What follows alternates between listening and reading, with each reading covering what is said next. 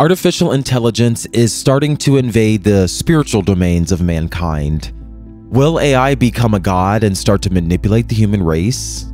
Will it change what we believed in and worshipped?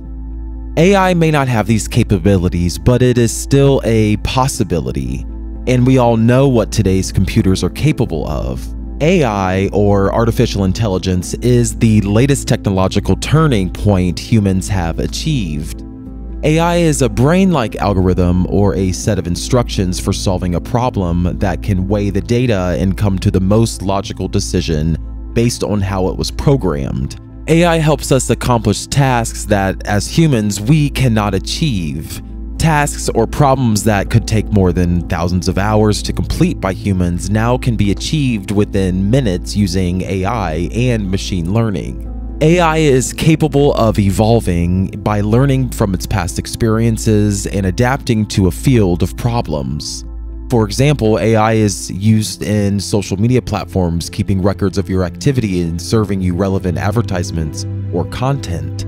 Transportation networks, it can find optimal routes in a network of roads. Financial trading systems, which can predict whether the trend is upward or downward. And the gaming industry, where it can generate various actions that weren't coded into the game. You may have noticed that our lives are being overrun by these AI robots, and now it has begun to grow into our religion. Mindar is the most advanced religious robot right now. Mindar is located in a Buddhist temple in Kyoto, Japan. Mindar is developed to look like Kannon, the Buddhist deity of mercy. Developers state they are motivated to develop such a robot to reignite people's passion for their faith and religion where it's on the decline. For now, Mindar does not have an AI brain. It operates on pre-programmed actions, so it cannot evolve its knowledge on the subject of religion. Currently, Mindar can recite the sermon about the Heart Sutra for worshippers, but the creators of Mindar are planning to give it machine learning ability and allow it to tailor its answers to worshippers' specific problems. It seems like the people of Japan are welcoming of Mindar, maybe because Japan is one of the leading countries in robotics, ranking third in the world.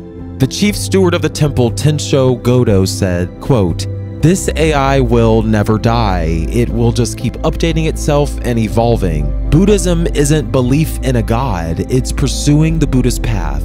It doesn't matter whether it's represented by a machine, a piece of scrap metal, or a tree." However, other religious leaders don't seem to agree with this. Santo is another robot that took its place in Catholicism. Santo is a 17-inch tall robot made to resemble a Catholic saint statue.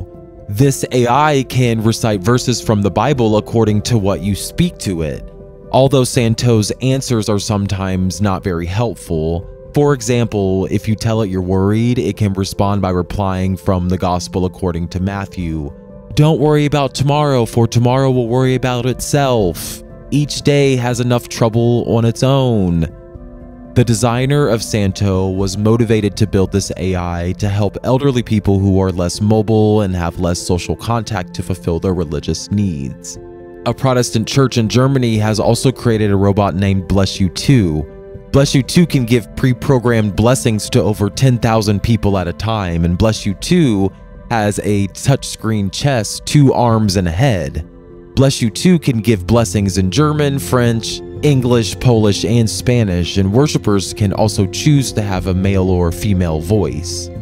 This robot can recite biblical verses and say things like "God bless" and "protect you." The idea is to provoke debate, stated Krebs, the developer of Bless You 2. Krebs has also stated a robot could never substitute for pastoral care, and we don't want robots in our church work. But see if we can bring a theological perspective to a machine.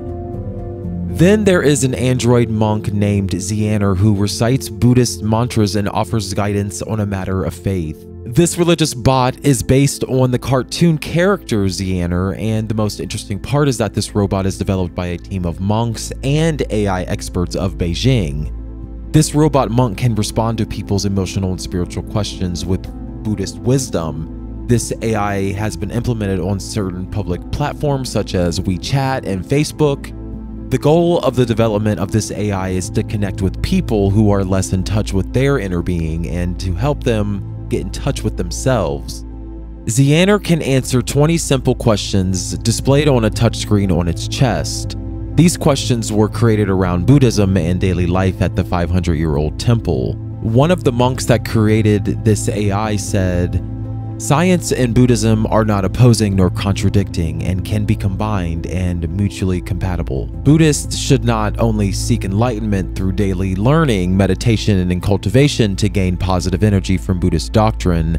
They should also contribute more to society by transforming their own gains, kindness, compassion, and wisdom to others through the internet and new media." End quote. Many people resent these AI in the religious field. However, these applications of AI also bring a silver lining with them. In today's extremely stressful and isolated society, people are piling up on bad memories, experiences, and emotional scars without having a way to release the negative energy that weighs them down.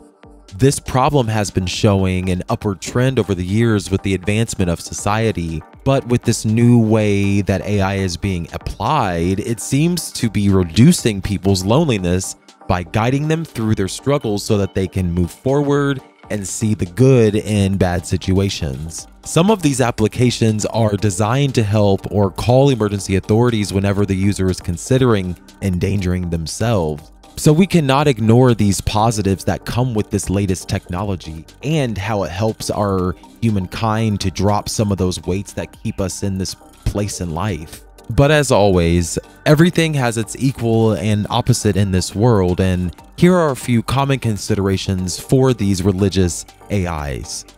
AIs evolve using previous attempts to solve a problem, so when a similar problem comes to it, it will solve it in a similar way that it just did in the past. But in some situations, these solutions are not ethical or logical. For example, let's say you told a bot that you're depressed because you're unemployed and broke. The job you have available seems morally disgusting. Now, if the same kind of problem had gone through an AI's algorithm, this could yield an answer like, "All hard work brings a profit, but mere talk leads only to poverty." If a situation like that could happen, then imagine how many problems there could be, or worse. Another two problems are privacy theft and black boxes. Privacy theft is one of the most common cases in our digital society, and everything we are doing on the internet is monitored by the tech giants and used to tailor our experiences. This also leads to the stealing of our personal data by third parties, and as for black box, consumers have no idea how these bots are programmed and biased. Some AI chatbots are clever enough to gain our trust over time and make us open up to them, even about our deepest secrets. So if the developer of one of these bots designed it to steal sensitive personal data, we would be prone to blackmail and many more threatening situations. And also there are some people, including Elon Musk and the late Professor Stephen Hawking, who have considered whether AI can develop a conscience along with its ability to solve problems.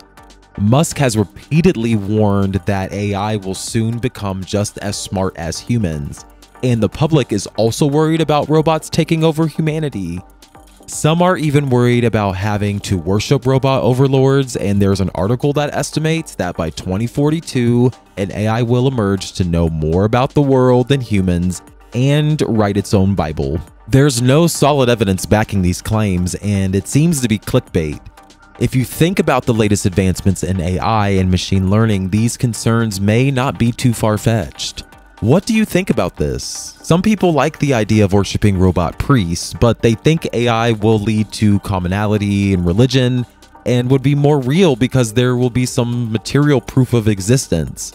But some faith leaders are already concerned about the use of social media and adult entertainment bots and predict in the future religions will be obsolete.